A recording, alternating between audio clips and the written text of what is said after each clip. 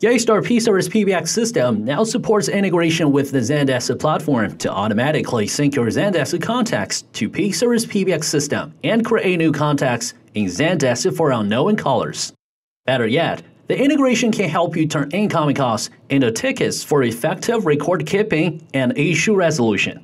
It will realize automatic process for customer requests received by phone system and greatly improve productivity. In this video, we will explain how to set up this integration step by step. Alright, here we go.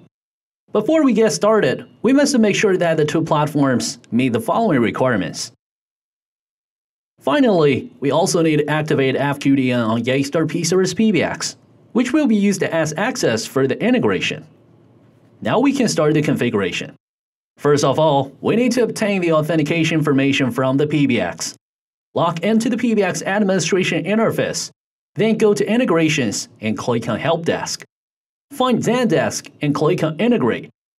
Here, make sure you copy the redirect URL for the next step. Now we can go to Zendesk using an account with the administrator privileges. Find this icon, click Admin Center, and find Apps and Integrations. Here we click on APIs, then go to Zendesk API. On this new page, we can click on OAuth Clients to add an OAuth client. Here we can put in all parameters to finish this client.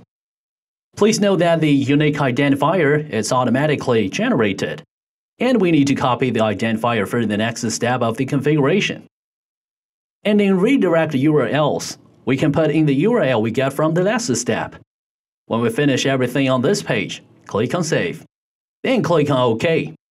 A pop-up window will appear to show the secret for application.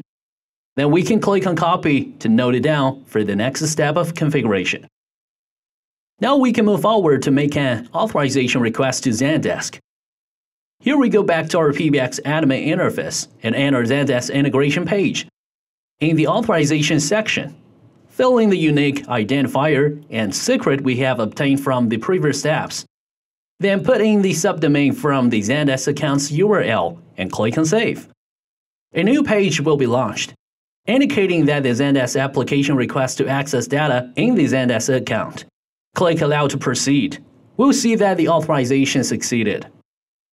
Click OK to proceed. Now the integration is finished on the system level. We can continue to associate Zendesk users with the PBX extensions. We go to the Zendesk integration page.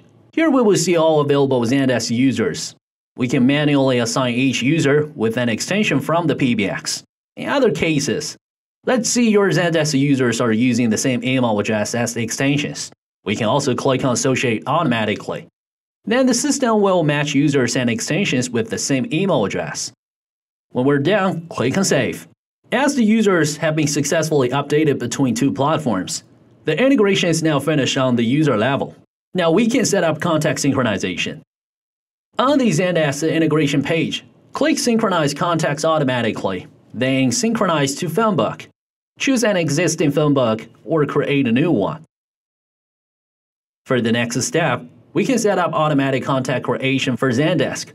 Check Create New Contact Automatically, then select to enable the auto creation for inbound or outbound calls. For the last step, we can set up automatic ticket creation for Zendesk. Check Create New Ticket automatically, then select the time period and call type of automatic ticket creation. Once we're done, click on Save. Alright, that was how we integrate Yeastar P-Series PBX system with Zendesk. Hope you guys like it, and don't forget to subscribe our channel. Need more details? Visit yeastar.com.